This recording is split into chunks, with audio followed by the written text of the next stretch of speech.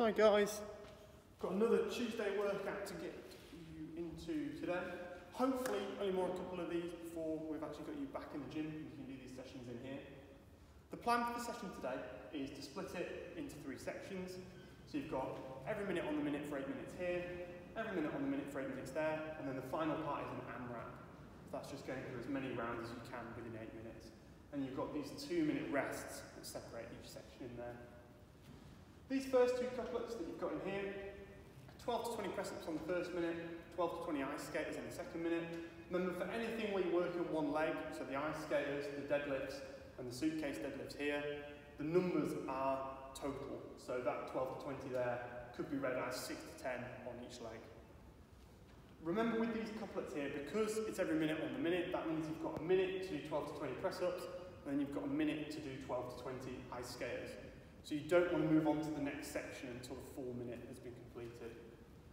With that in mind, particularly on the press-ups, I'd say, just make sure that you're probably not going beyond the 45-second mark on them.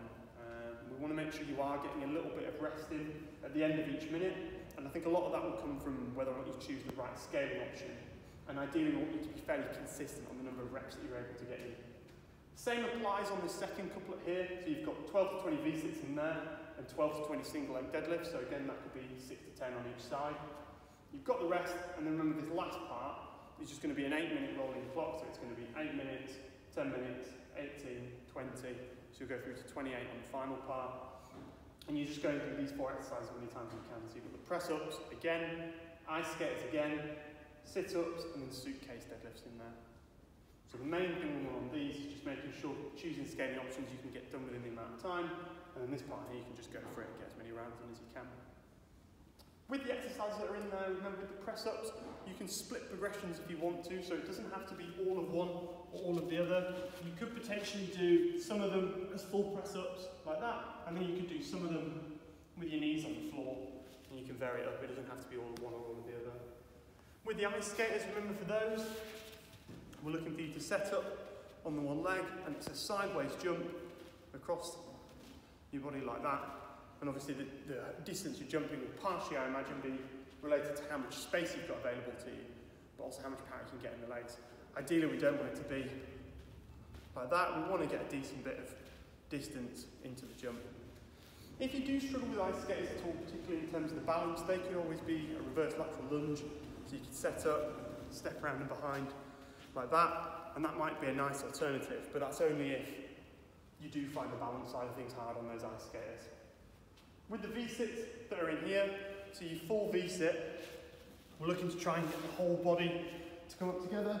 So we're trying to go up, arms and legs straight and tuck into your top position.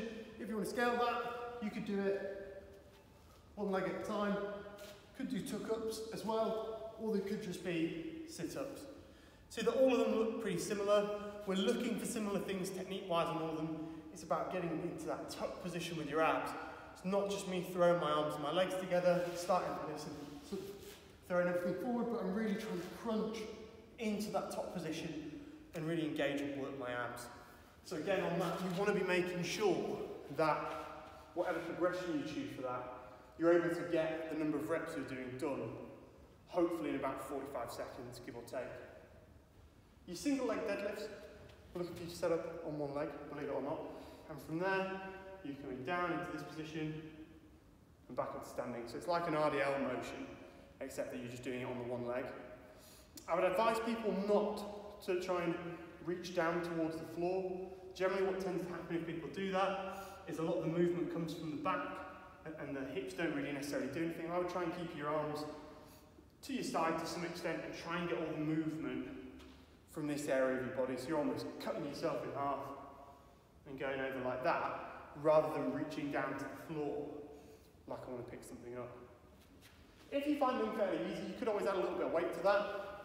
So you can take a weight, you can either hold it in one hand or you could hold it in 2, and that would be the exact same motion, the exact same technique, but it's just a little bit harder because you've got a bit of weight in there, so that is an option with them.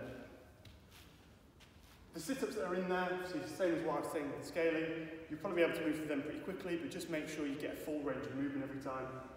The suitcase deadlift, what more appropriate exercise now that there could be holidays on the horizon? You'll need a lot of practice for this. So that's going to be you set up with a weight on one side and you're going down into your deadlift, but just with the weight on one side. So same deadlift technique as normal. I'm trying to use your legs and your hips to get you up and down, but you've got weight on one side rather than on both. The main thing we want to try and avoid here really is just sort of tipping over to the side like that. We want to see if you can stay relatively level. You probably tip a little bit, but not get pulled away over to the side like that. And remember, like I said before, they're going to be 10 on each side. If you're in a position where on this last part, the sort of weights you've got available to you aren't that challenging, just try and move through it quickly. I think it's the last little bit, so you can just try and absolutely blast through it and go for it. In terms of a warm-up,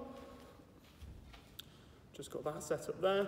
So obviously, with the way it's set up, the main thing I want to worry about is getting you warmed up for this first part. By the time you get to here, you're probably going to be pretty warm. So you've got the shoulder swings in there. They could be big swings, going backwards like that. Could be swinging out across the front of your body, whatever you fancy on them. And then the reverse lateral lunges is the scaling option I showed you for the ice skaters. So it's stepping side and behind like that. You've got shoulder taps in there. So set up in your press up position, hand to opposite shoulder. The knee raises that I've put in is from your front leaning rest position like that. Then you've got your press ups and your ice skaters in at the end there. Once you've done that, you should be fairly warm.